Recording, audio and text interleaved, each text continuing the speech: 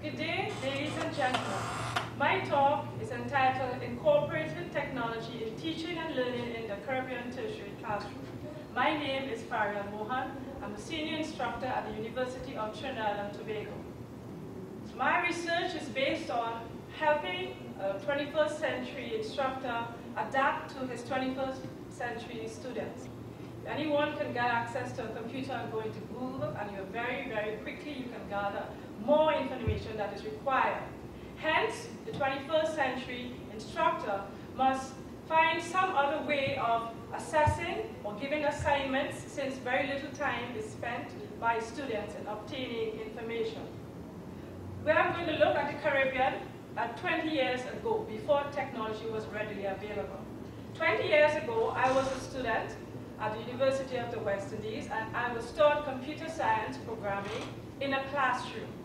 I had restricted amount of access to a computer because of the large number of students and very little computer access or computers available for us. Now, in order to understand computing or programming, to be more specific, you must have assessments or assignments so that you can test what is being taught by writing programs. Today in the Caribbean, all computer classes are taught using a lab, either entirely or have labs specially allocated for students to learn and practice what is being taught in the classroom. In addition to this, a lot of students have personal computers, access to computers so that they can learn or practice what is taught in the classroom at their convenient time. So what this research is based upon is something Jones said in 1995 that states that a learner must develop an intelligent partnership with the technology they use. Why is this important? Because students who are born in the technological age have been totally surrounded by technology. Everything that they have access to using or to spending recreation time involves some form of technology. So when we want to incorporate technology in teaching now, what you find, according to Forte in 2003, is that when we incorporate technology in our teaching, we have now created opportunities for students to cheat, since they have very easy access for information. So what does that lead us to? We have students who are technological, and we have the workforce in the 21st century, which would like all these students to be students who can collaborate, and students who can understand and use technology, which is readily available. So then what does it require of a 21st century instructor? The 21st century instructor must spend more emphasis on analysis and thinking. We must stimulate the student to think more and analyze more, since very little time is required for students to obtain information. Given we have students who have access to internet, we have students who have access to family and friends. I have students who can place an assignment on a forum and get ready answers. I have students who can also share assignments or who can copy assignments. What does that leave me? My research idea is based on, can the 21st century student who has the knowledge so easily accessible still be able to be given an assignment considering the above? What we have to do now is look at the 21st century learner.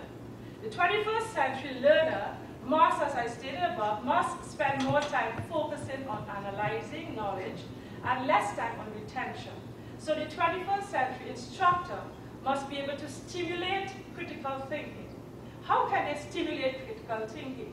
They must take knowledge and incorporate it in the real world, so that the student could be able to relate that knowledge into what they are seeing around them or what they can see in places where they go. My research is saying, I'm going to encourage the student to be ready for the 21st century. I'm going to let them cooperate, collaborate, use technology.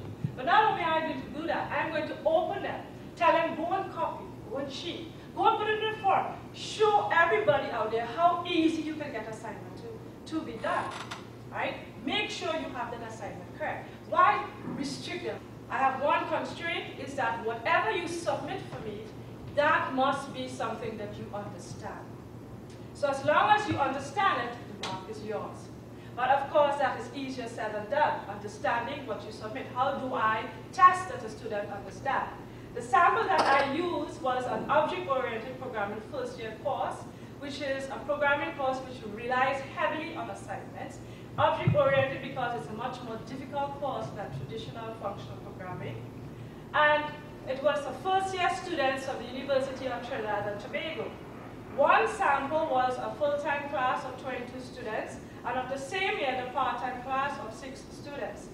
So these were the samples that was used. Now, how did I implement that idea of being able to try to determine as close as possible if a student understood what they were submitting as assignments? When assignment was due, all students had to submit. There were no late assignments. And the day the assignment is due, a small quiz, 15 to 20 minutes, no more, was given based on the assignment. Some aspect of the assignment. It may not be the exact assignment, it could be something very similar, but it must be pertaining to what the assignment involves you. And so doing, a student now who got a mark of 90 in the assignment could actually walk away with a mark of 56. How is that done? Whatever mark the student got on a quiz is rounded up to the greater 10. So if you get 73, you got 80. If you got 79, you got 80. So I gave them the benefit of the doubt of having written. It's a little more strenuous. Now that is said, whatever you get in your quiz mark, so this student got 50%. So his overall mark, quarter was based on the mark on the assignment itself, and the remaining 75 was based upon the quiz mark being incorporated in that. So therefore, students, as I said, had 90% will now walk away with 56%. Now this being the case, really helps the student to realize that this is no nonsense, because if you want the mark, you're going to have to work the mark. The only thing I'm asking is try to understand what quiz you're submitting, right? And analyzing the data, I have compared the final mark, that's the final written exam mark, not the overall mark. So the final written exam mark against the assessment mark during the term. And what it leads one to see is that it looks like there is some relationship between the two.